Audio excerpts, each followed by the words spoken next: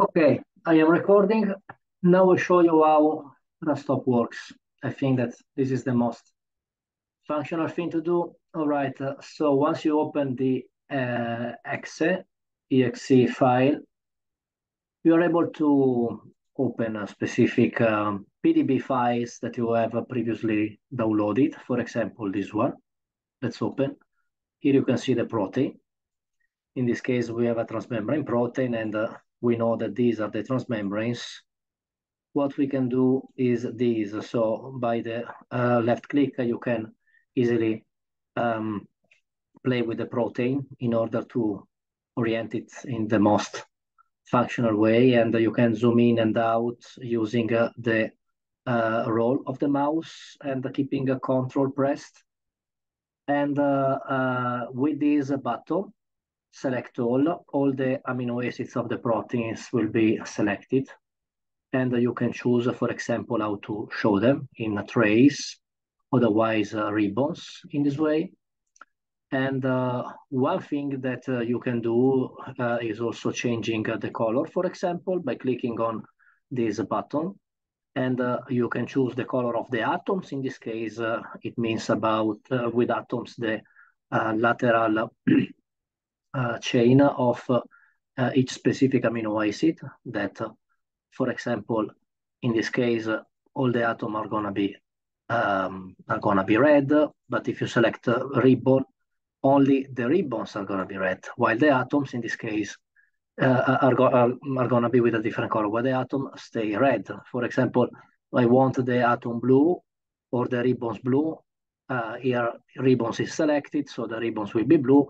If I want the atom with a different color, I can change the color of the atom. You can see, for example, I want the atoms, so the lateral chain, I want them yellow, and I want the ribbon with a different color. I want the ribbon pink. Okay, so as long as all the amino acids are selected, this is what is gonna happen. Okay, so let's make, I don't know, the ribbon silver. That's it. Okay, we have the ribbon silver. Okay, now let's do something. We have to select specific amino acids. And I don't know, we know that methionine is the first one, methionine 1.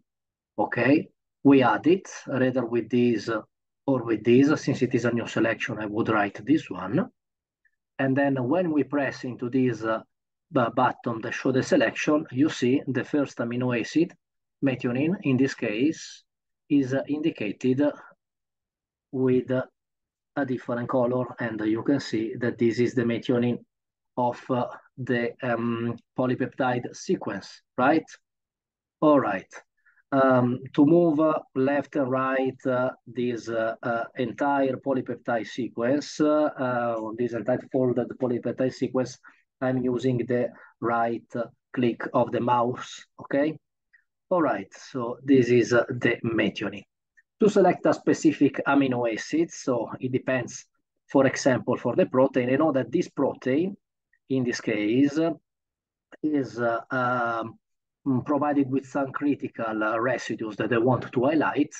For example, proline 461. So what I do like this, methionine 1, proline 461, 461, and rather than adding this one, then pressing this one, I press this one, and you see that the proline appears over here.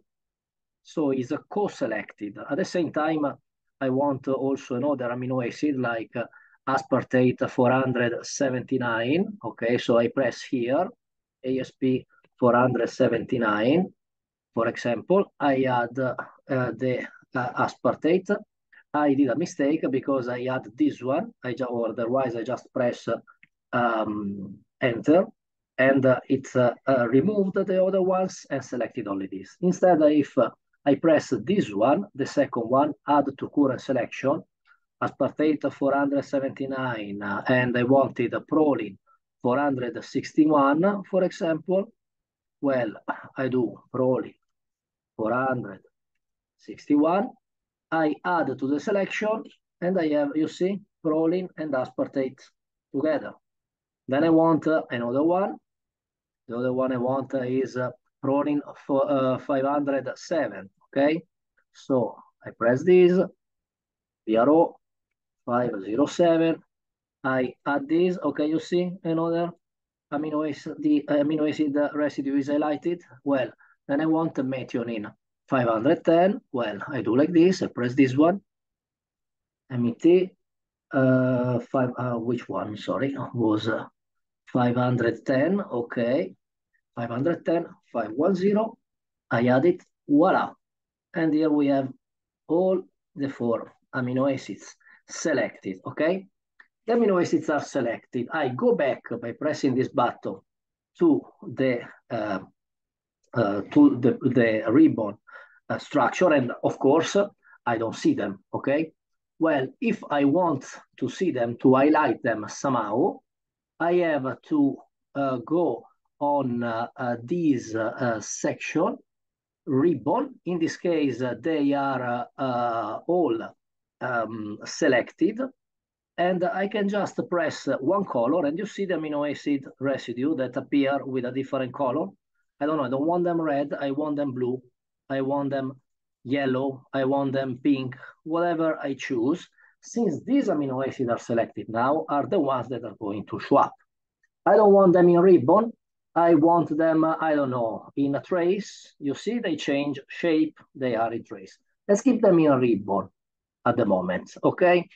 I just want to highlight them. Another thing that I can do is maybe to make them in sphere. You see?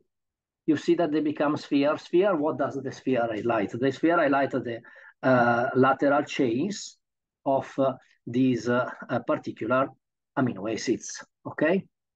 And otherwise, I don't want the spheres, so I press this one that remove them and brings them back to nothing in this case. So I can cope by using, for example, ball and sticks, otherwise using sticks, for example. And I can play with this kind of approach in order to be able to see the amino acid residue and their lateral chains. So this is the way to do it. And then, of course, I can adjust the polypeptide, the folded polypeptide structure as much as I want. Then, for example, I want to change the background. Let's make the background white. And it's common also to use, for example, very bright silver ribbons. I don't know, so we can do something like this, adjusting the colors, for example, so to make them more evident. And yeah, let's use red, for example, for our ribbons, and let's use red for also the atoms. In this case, yeah, I have to select atoms because the amino acid residues that are selected have been selected with these different systems. Okay, it's also possible to use to select specific amino acids. I don't know. I can highlight all the aspartates, all the arginines. Otherwise, yeah, there are more complicated options also for sulfate, phosphates, and otherwise I can highlight the amino acids based on their properties. And yeah, this is a very basic way. I'm not expert in RasTop, but just for an internal consultants with some colleagues, I decided to make this short video in order to be able to show how to highlight some specific amino acids of this protein. Well, I would use it in this way. For example, exactly with the same approach, it's possible, for example, to use top cons to know the transmembrane domain of this protein and highlight the amino acids of the transmembrane domain, at least to know if I wanted to extract the structure and use it, for example, for a figure of my paper where it starts and ends the transmembrane domain. By this, I can have at least an idea to indicate in the figure where the plasma membrane stay, for example, for this protein, since it's a protein of the plasma membrane. And yeah, so this is the way I would do.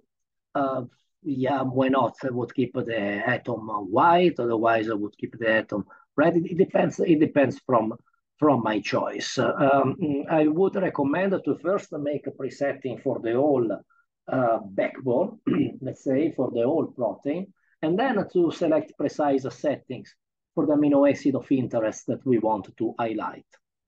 Okay?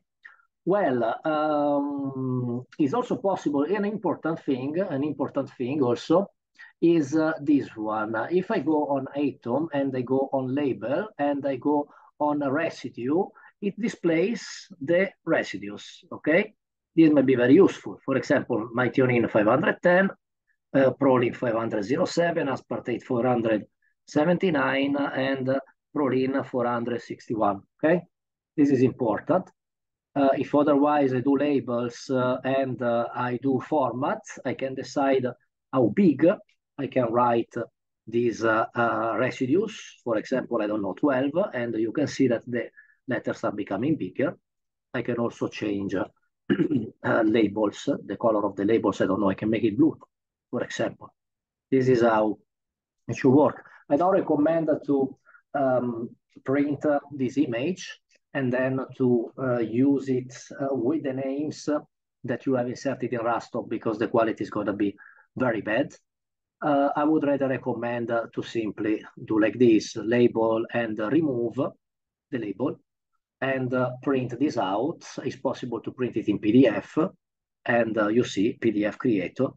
And with PDF Creator, you can open your PDF and then open it with Affinity Design, Adobe Illustrator, or any sort of editing software that may be more comfortable.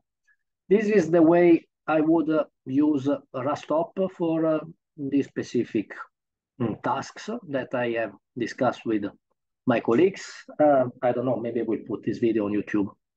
Let's see what happens. Let's see how it looks and how I look in the video because I'm not handsome at all in such a circumstance. Well, thank you very much. I hope it's useful. Any oh yeah, there are also other interesting things. Yeah, that's I mean maybe useful or not. Yes, I already showed you that it's possible to select these kind of things to change the structures of. Yes, this is something I already showed you before. All right. Thanks. Thank you very much. I think that the most important stuff to to highlight about this software have been done. All right, stop share and